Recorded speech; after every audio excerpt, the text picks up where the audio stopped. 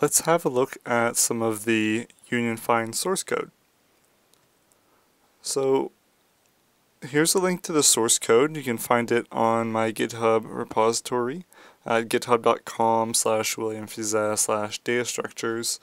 I also have a bunch of other data structures from past videos. And before we dive into the code, make sure you watch the other videos pertaining to the union find, as I will be making some references to them. Okay, let's dig in.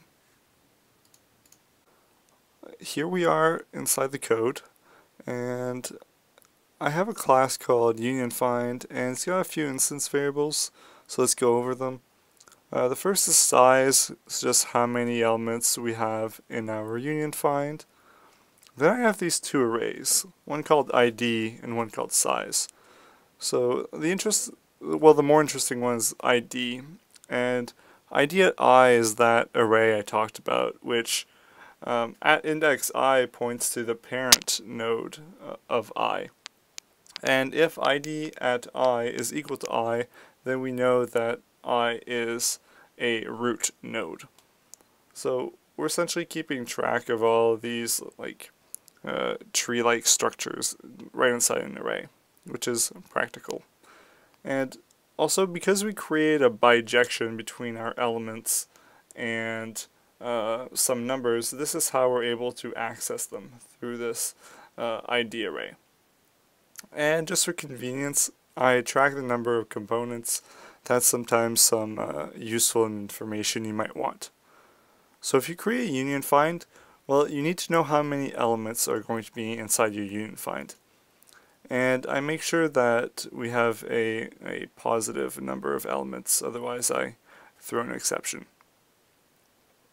Then I go ahead and initialize some instance variables, and I initialize ID to equal I. So initially everyone is a root node, and every component has a size of 1.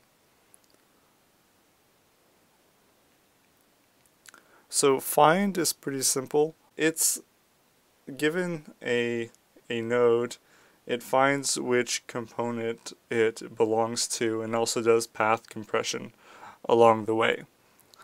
So if we're at P and we want to find the root node of P, what we're going to do is we're going to find the root node using this one while loop.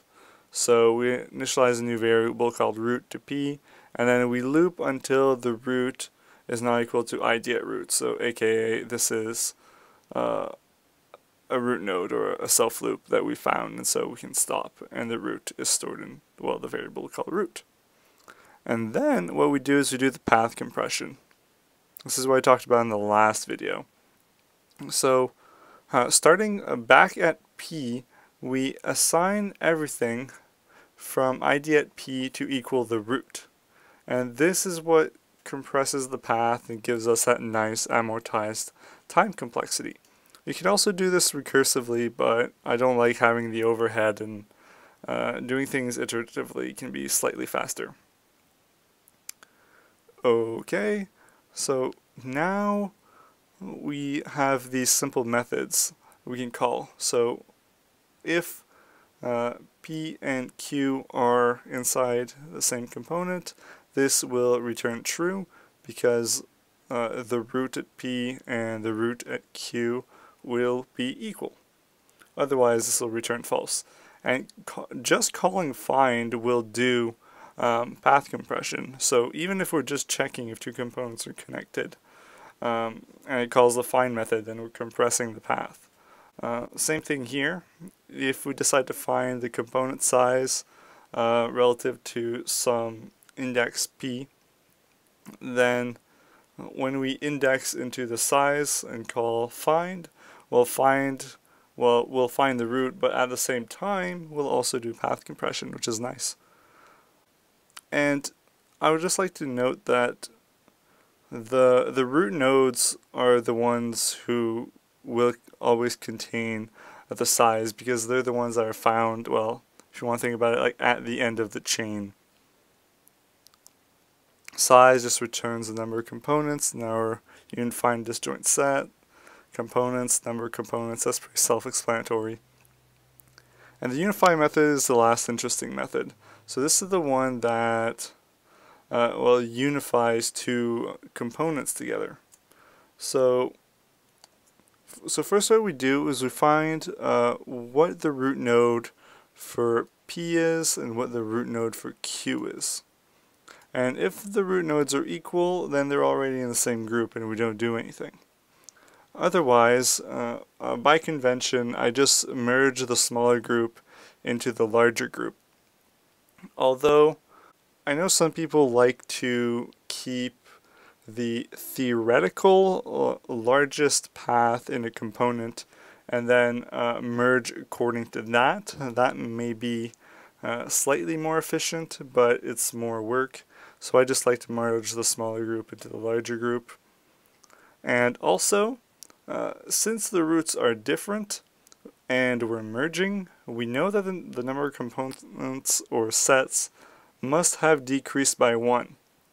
So that's why at the bottom here, I say the number of components, subtract that by 1, because we know we're going to have 1 less component. So this whole time inside this class, I've been treating P and Q as integers and not as elements, like letters that we saw in the slides. And this is because of that bijection. I would do a lookup to find out what maps to the element P, and that should give me an integer, and what maps to the element Q, and then I could use those with this union find data structure I've created and turn everything into the realm of numbers instead of dealing with objects and having all this more complexity. It's much easier to have an array-based union find. You could also have a pointer-based union find with node objects, but this is really nice and it's a really clean implementation. Alright, that's it for the union find. Definitely my favorite data structure. And if you guys have any questions, just drop a comment and I'll try to get back to you. So thank you for watching, and I'll catch you next time.